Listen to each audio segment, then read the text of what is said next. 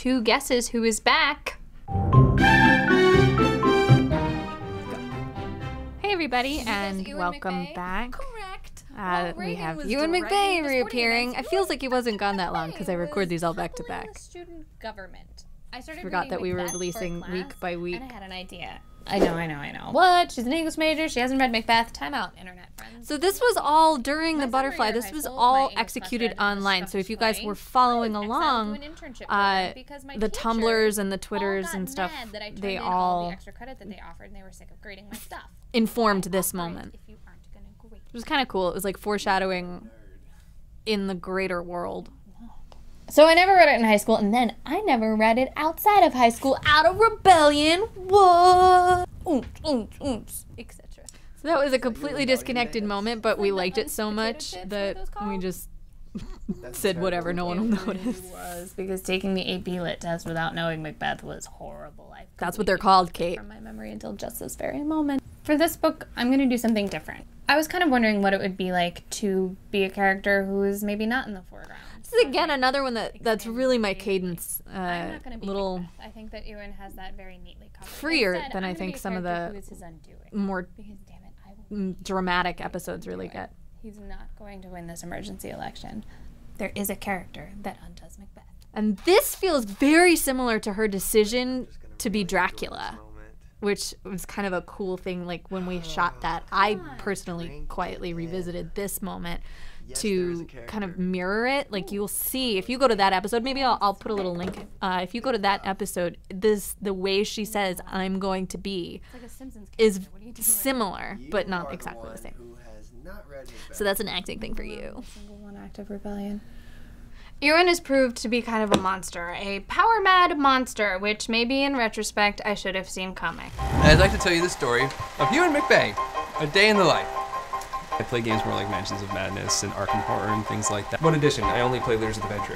Boolean language isn't really commonly used in search engines anymore, especially things like Warhammer 40K. I loved our editing in this. Like it was it's the epic struggle of the far just a future, fun way to in which edit. there's only war. And this was also very early vlog style, you know, without all the B-roll that everybody does now. And Yeah, a bit.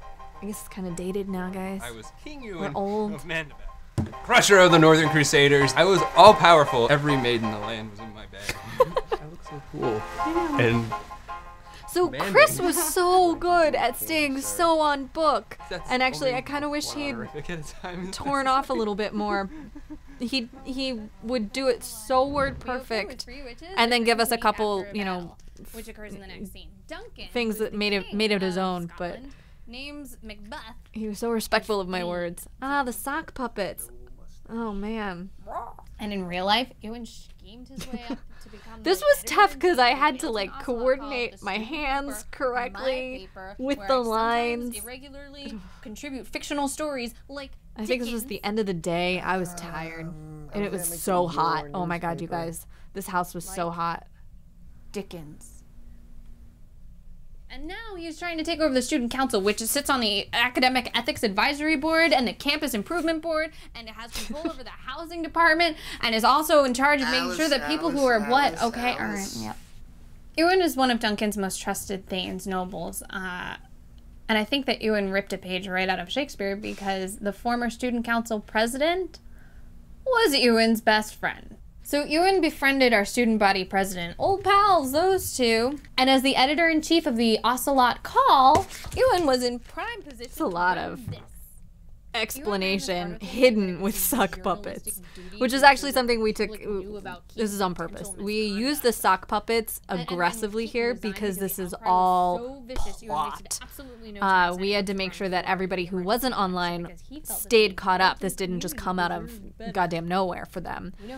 People who were just watching the videos would still be okay.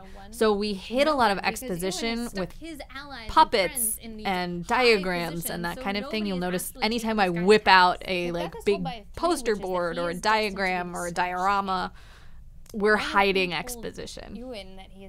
Not cleverly, but that's what I'm doing. Who I can talk to take him down. The history majors.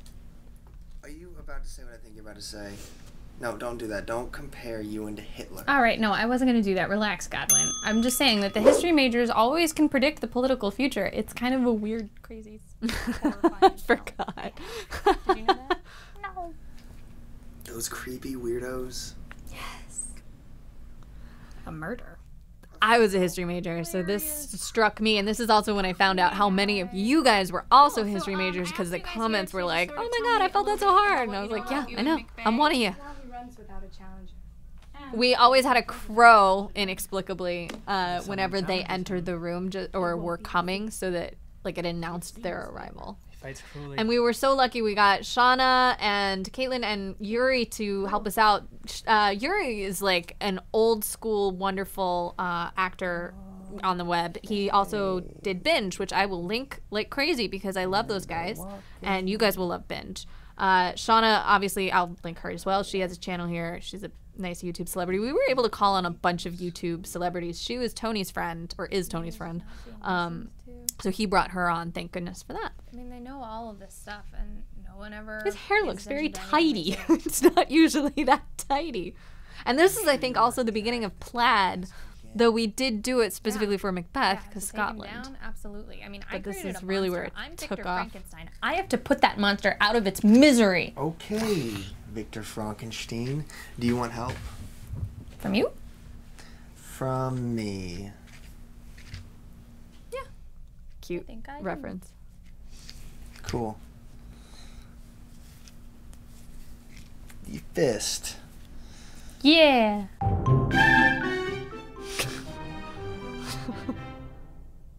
I should have eaten him. Thanks, guys, for watching. Remember, we're going to keep going. We're going to do the confessional in the same episode. So, again, please enjoy this excellent screen. I assume I'm not cutting it out. I don't know why I wouldn't, but... My thesis about George Washington discovering America. In 1942, Columbus sailed the ocean blue. Oh. I think the storming of the Bastille happened.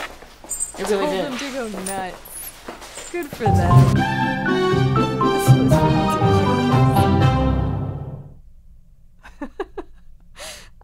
I love some of these comments. Easily one of the most funny, shockingly funny videos in human history. Thanks you guys so much for watching. That was a weird way to end it, but I really appreciate you guys being here. Visit katehackett.com/patronage if you'd like to see more, and I will see everybody else next week. Bye.